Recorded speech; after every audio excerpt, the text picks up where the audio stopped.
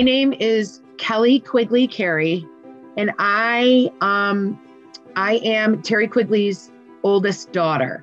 I was actually a year old when my dad started teaching at Bishop Ludden. This is how people will remember me from that time. So that was in the yearbook. That was my centerfold. He was coaching at St. Bridget's Grammar School. Just after he got out of college, my dad did go to Syracuse University. He played basketball at Syracuse University, and he wasn't really making a lot of money. And so there was a coach at the time, and he was probably one of the best coaches in the entire history of Syracuse, and his name was Bobby Velasco. Bishop Ludden now started was just opening the school, and the diocese wanted to hire the best basketball coach in Syracuse. And so they went to Bobby Velasco. Bobby Velasco turned around and said to Bishop Ludden, "You need to hire this guy, Terry Quigley." He was just the nicest, sweetest, kindest person, and he would give you the shirt off his back.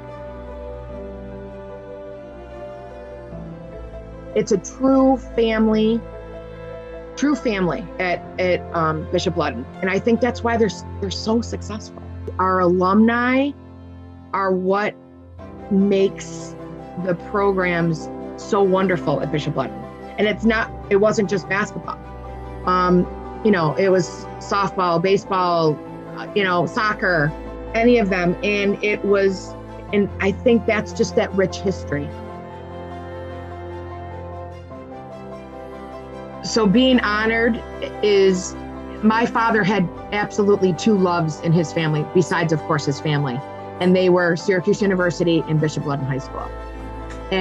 Or I should say Bishop Ludden School now. And those were his greatest loves.